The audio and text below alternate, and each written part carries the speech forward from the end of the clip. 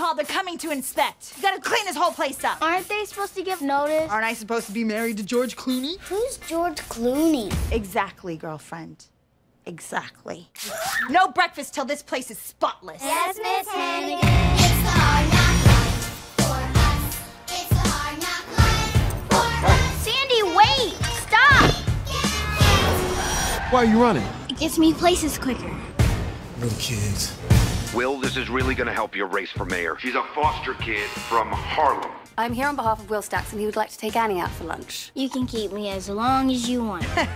She's kidding. So what's the hustle? The more we're seen together, the better it is for my campaign. I bet if I moved in with you, you become president. You're not really thinking about doing this. Whoa.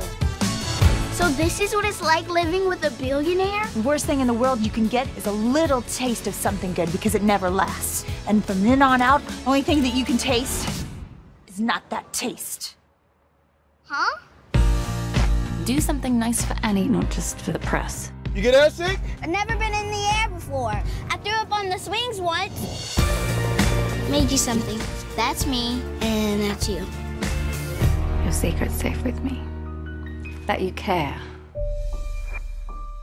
It's a miracle. We found her parents. We think so.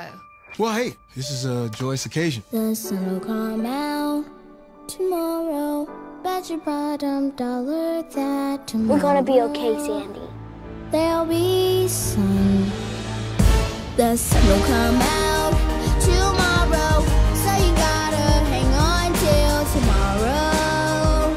Come on, man. When did this city get so musical?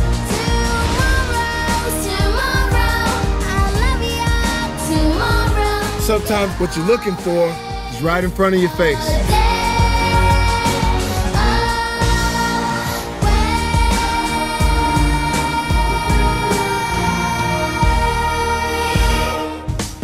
Hey, Mr. Will Stacks. Look for me, Colleen Hannigan. And like me on Facebook. I don't like you in Harlem. Why would I like you on Facebook? You think you're better than me? I do think I'm better than you.